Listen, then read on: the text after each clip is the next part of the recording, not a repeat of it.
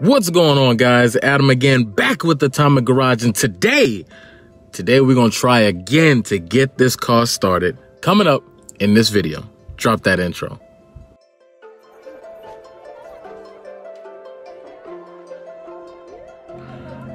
You know, guys, I don't know if this thing gonna start, and I really do hope it does. I need it to start, but we're gonna go ahead and try and start it. It's been on this battery charger for a while. It's not on battery boost because I was just trying to charge the battery.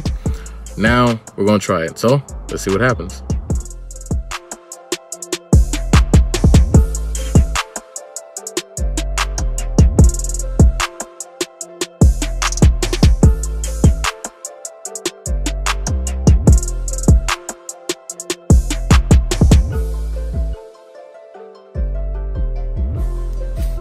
All right, got the key.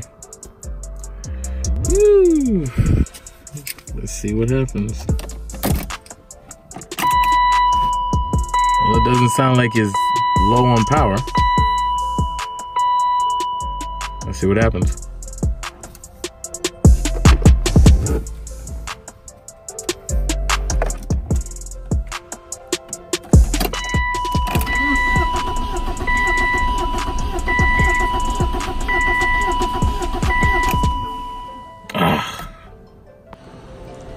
All right, guys, so I've been keeping the car on the charger, and we know that it's been starting just fine without, with the charger being off and everything. But right now, man, I am going through everything to see why it won't start, what's causing it to not start. The only thing that I'm thinking is that maybe I have this cam sensor and the crank sensor reversed on the little octopus that I took out. So I'm gonna go under the car and change that around. Then I'm going to try and crank it and see if I can get it to start. So let's see if that will do anything. So you probably can't really see it, but it's right around there is where the octopus I have is. And I'm going to try and switch those two around, then try it again and see what happens. If it don't happen, I'm tapping out, quite honestly. I'm tapping out, and I'm going to go ahead and maybe drop it off at the shop or something. So guys, what I have learned is that those two plugs are not interchangeable. They go where they're supposed to go, and I learned that the hard way. Truth of the matter is, I made the situation better and worse. I made it better by getting rid of the squid up top, but then I made it worse with these two plugs. So I don't know if I really made any decent progress. But anyway, they're back connected. I'm gonna find a better way of dealing with those when it's the supercharger time. But for right now, I just want to see about getting this car started. So I'm gonna reconnect the battery, and then we're gonna go back up top and try again.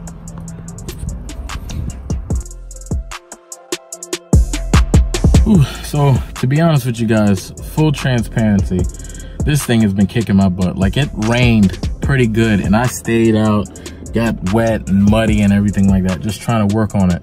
And I'll be completely honest with you, this car is beating me into submission. I'm at a point now where if it doesn't want to start, honestly, what I'm thinking about doing is loading it up on a trailer, take it to the BMW specialty shop in Columbia, which is about 50 minutes away from me, leaving it there, and for however long it takes, I'm just gonna tell them to fix it if this doesn't do it. So I'm just hoping that we can make some good out of all of the work that I have done. But let's see. Take number 79. Clutch in.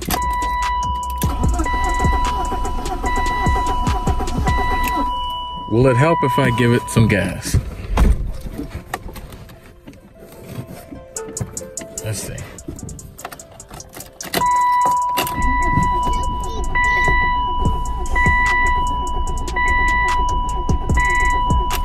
Nope.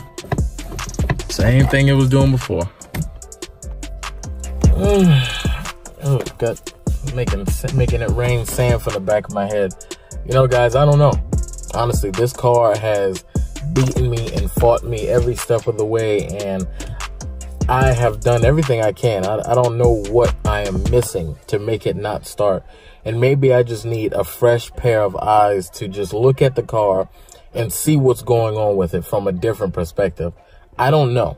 I mean, I've done a bunch of electrical work, and everything that I've replaced, according to the testing that the manual gives, they're bad. So I replace it. But it comes to a certain point that everything can't be bad. Every sensor can't be bad. Every electrical part can't be bad. So what now?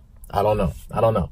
And I have also joined forums, which I don't like forums. I hate forums, to be honest with you, because it's full of a lot of people who, if you don't do it their way or take their opinion, then everybody wants to yell and shout and scream, you know, profanity and stuff. And that doesn't do anything. And there's so much wrong information that it's hard to trust the right information, because everybody spreads the wrong information. As like, if you don't know how to fix it, or if you don't know the answer, don't say nothing. Or if you want to give a educated guess, say that, but then say, hey, I'm guessing, I don't know. So that's just a little rant I've got. I'm even on the Facebook groups as well, and they've been a little more helpful. But again, the main thing that I get from them is, just take it to a dealership, just take it and get it taken care of. So I'm not going to take it to the dealership, but I will take it to a BMW specialized shop in Columbia, which is about less than an hour away from me. I'm going to take it there, and I'm going to tell them, just fix it. Just take care of it. I don't want to see it until it's running. And then after that, I can pay it and I can drive it home and be done with it. At least for this troubleshooting part. It's just so many things, different things and quirks with this BMW that I'm not used to seeing. And I've worked on Ford, Chevy, Dodge a little bit, not too much. Toyota, Nissan. I've worked on so many different things. It's just, this just seems a little weird. So I don't know.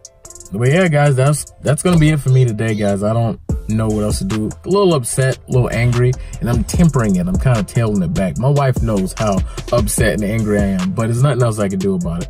So I'm gonna see about getting the trailer and dropping this off. You may or may not see a video during this time period. I don't know. Maybe I'm just upset right now, but I'll catch you guys in the next video. Peace out. Bye.